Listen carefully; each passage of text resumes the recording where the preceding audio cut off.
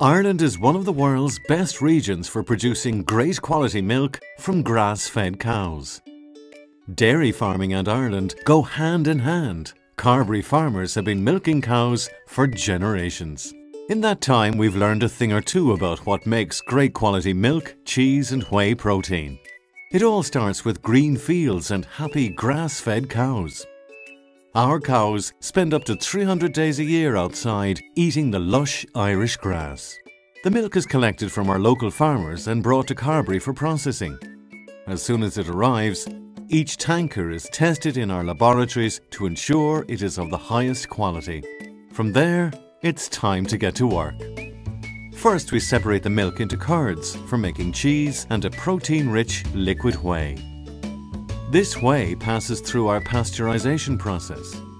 The protein is heated, ensuring optimum quality in the final product. It then moves through our first stage of filtration, the ultrafiltration process.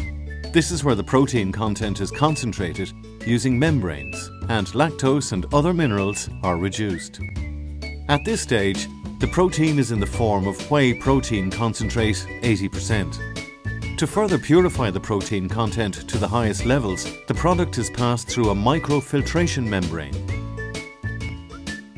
The final step in this concentration process is to pass this isolate back through ultrafiltration process to remove water prior to spray drying.